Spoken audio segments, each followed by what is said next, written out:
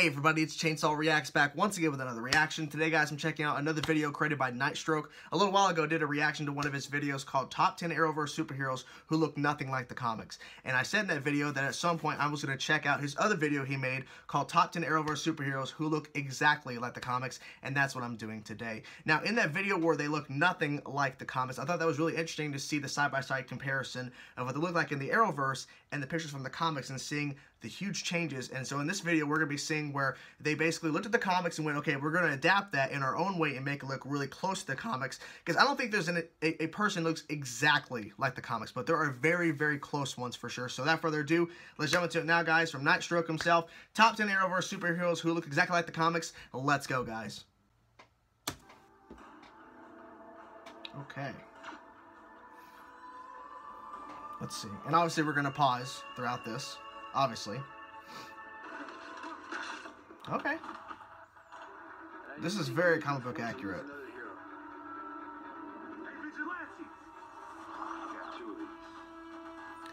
I think this was his first attempt at using a T-sphere, I think.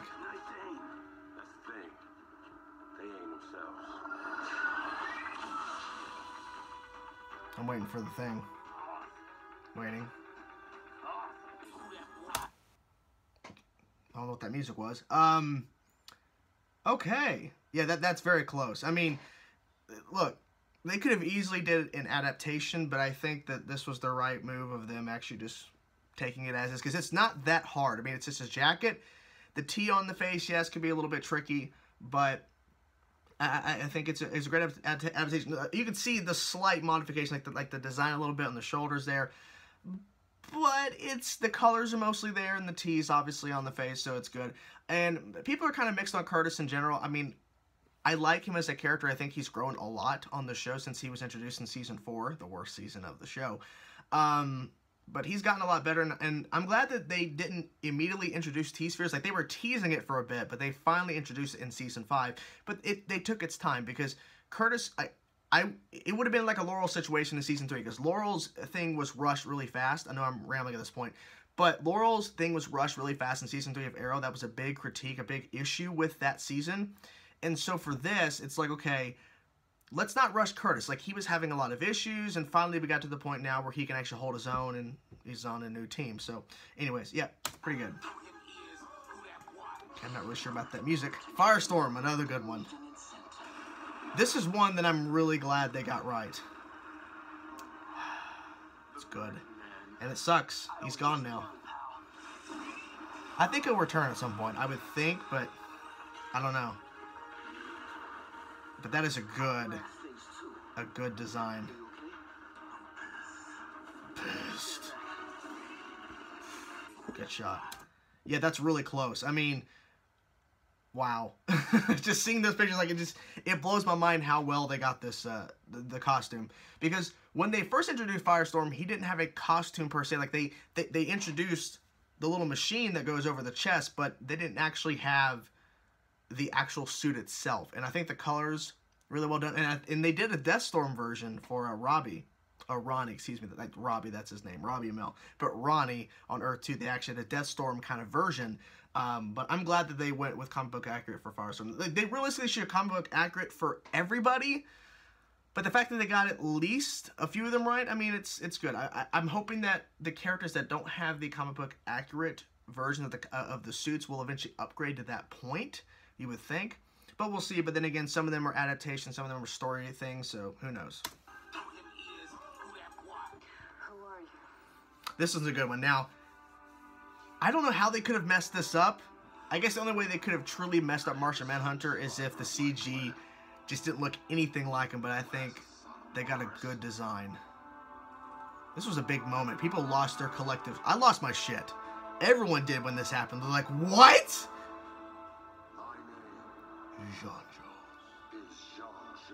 Such an epic, iconic moment.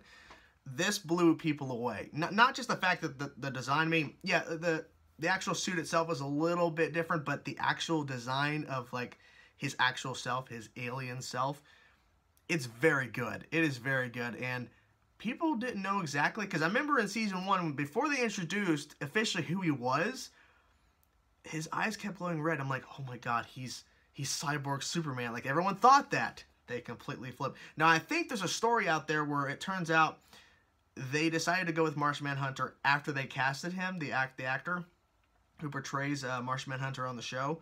So, I think it was a nice change. I think it made sense. I don't know about that music, guys. Another good one. They could have went silver and red, but they went with classic yellow and red.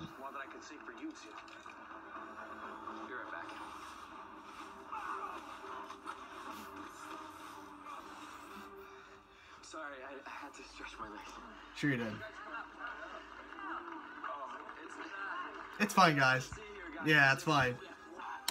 It's close. I remember when they revealed this, people were like, oh my god, they actually did Wally West. And now, as we know, he's going to Legends of Tomorrow, because my guess is the Flash can't afford him, because they were saying how early on in Season 4 that there's a reason why Barry got knocked out or Wally got knocked out during fights, because they couldn't use both of them at the same time because of budget. But regardless, the suit, I'm so glad they got the suit right. It looks so good. I think there was a neck issue at first where it was kind of like down like this, so they fixed it. Now it's up to, like, you know, he looks more comfortable. Because, like, I think right there you can kind of see where the neck is kind of slanted, but it could be just the angle. But wow, they got it. Wow, not the colors. Obviously, they could have went with any color. They could have went yellow, red, which they did, or silver and red. But I'm glad regardless, because the design is really damn good. It was better than Barry's. Barry's Season 4 suit is awesome. But Season 1 through 3, obviously, he's just beginning to be a superhero. It's obviously not going to be an amazing suit when he starts off. But, oh my god, everybody on that show, just that show alone, had a better suit than Barry. It was pretty sad for Barry. It really was. Finally, yeah, okay. This is the Season 4 suit.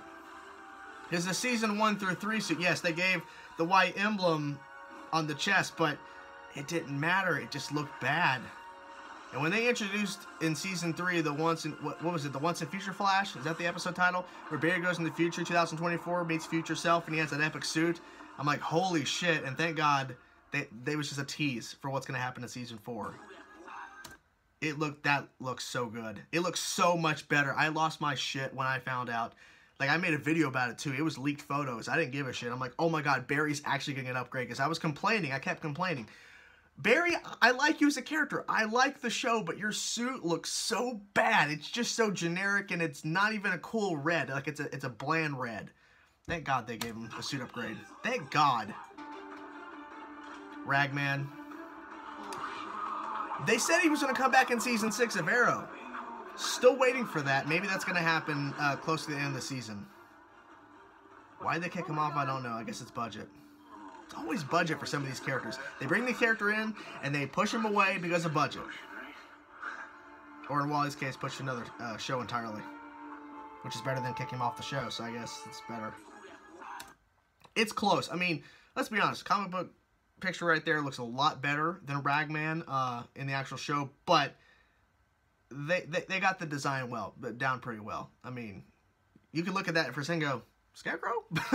But no, regardless, I think it's a good design, and maybe he'll get an upgrade if he returns to Arrow. Who knows? But if they ask me specifically, what would you want to see in Season 7 of the show? Give me your input. One of the things, Ragman. Bring him in, give him a little bit of an upgrade on his suit, bring him back in. He was an amazing character. I miss that guy. Miss him! Okay. And this is interesting because yesterday Stephen Amell actually teased the Season 4 suit, which, yes, Season 4 of Arrow is an abomination, and it is the worst thing in the Arrowverse. It's the worst thing. And yet, the Season 4 suit is so good. Maybe he's going back to the suit. Maybe it's a flashback. Who knows? But, yeah. It's good. It is good. And you know what? Honestly, I would be okay if they went back to a version of this suit.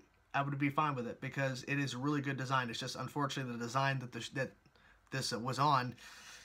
Oh God, it was hard to get through. Jay Garrick, yep. This was a big moment. Like everyone kept saying, "Please, please let it be Henry." And it is. Well, not Henry, but you get my point.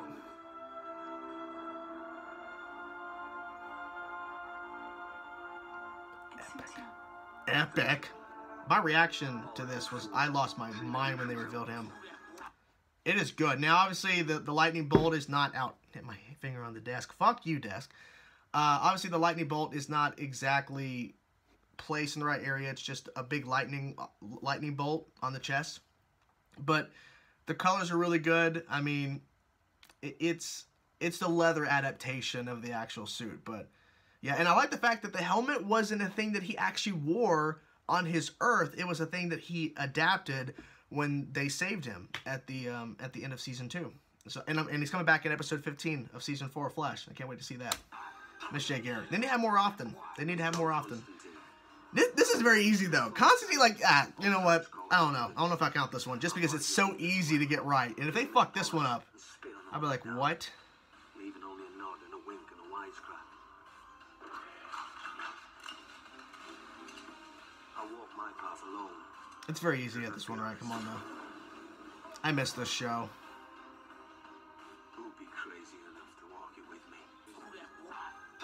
Okay, that was a weird pause. The video glitched there for a second. That was weird. Or if that was intentional, just to show the suit. But I mean, it's just a jacket and a nice shirt and a tie. Like, give it a pass. You get my point. I mean, yeah, it's easy. Superman. Okay, this was in the thumbnail. I was waiting for this one. Yep. They're like, oh my god. I was like, Jesus. Everyone, this is my cousin, Superman. I guess you already know.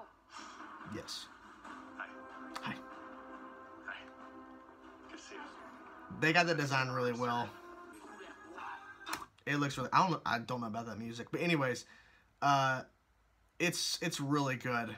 It is, and look, the first promotional photo they released of Superman and Supergirl together, it was after Comic-Con because Tyler Hoechlin was saying, "Yeah, I haven't tried on the suit yet." Bullshit! I bet you did. You just didn't want to tell nobody. But the first official picture that they dropped, his face looked kind of weird in it, but the suit looked great. And yes, it is very comic book accurate. I mean, I don't know how you could really screw up Superman's suit. I don't know how you really could have done it. But, yeah. Fucking epic. I think that's the end of it. Yep, that is it. That is it. I'm going to let it run out. I'm actually going to turn down the volume. Turn down that volume. So, there you have it, guys. That is the reaction. I mean, John Constantine's the only one that I kind of go, you know, you could have there's probably someone else you could have added in the mix. But I think overall, it just makes me question. No, that's another video he did. He just recently put out today. And then, look, there's me right there. Well, there's me. So, anyways, let me actually turn this thing off. Stop recording. So, yeah, the suit designs for the most part were really, really good. I mean, Mr. Terrific is very, very easy to get done.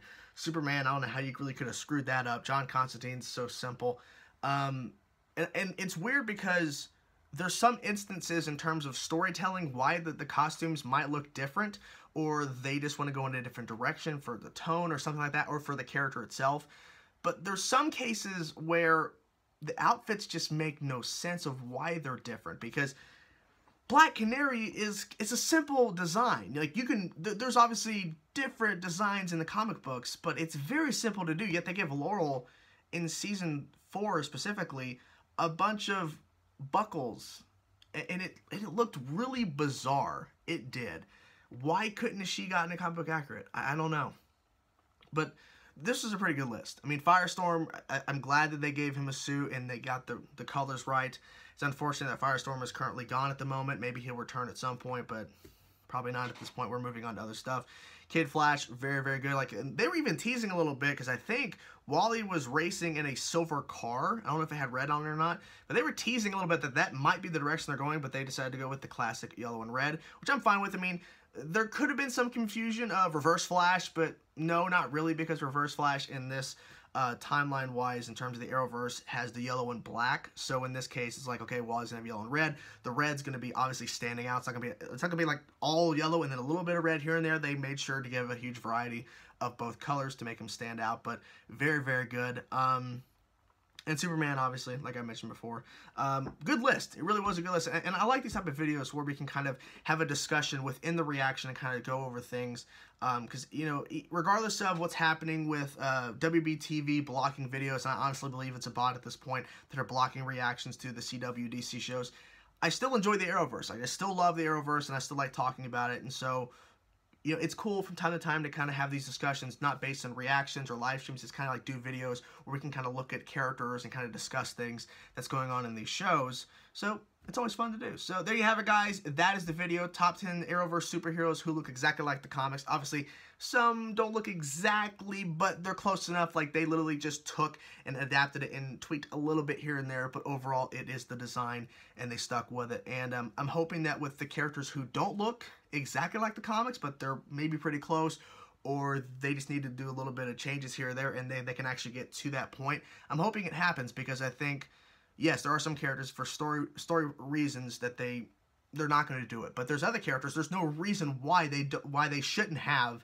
the comic book accurate outfits. And I understand it, because I've made this argument too, so I'm arguing against myself. This is TV. This is an adaptation of the comics. This is not the comic books. But if you're going to give some characters the comic book accurate outfits, the costume suits, whatever you want to call it, why are others that could easily have it not have it? That's my question. I just don't know. But anyways, guys, that's the video. Hope you guys enjoyed it. Let me know in the comment section below, guys, what you thought about this video, the characters that were shown in this video, other characters that were not in this video that have comic book accurate suits, whatever thoughts you have about the Arrowverse, superheroes, their outfits, whatever thoughts, let me know in the comment section below. I'll talk to you guys later. Peace out.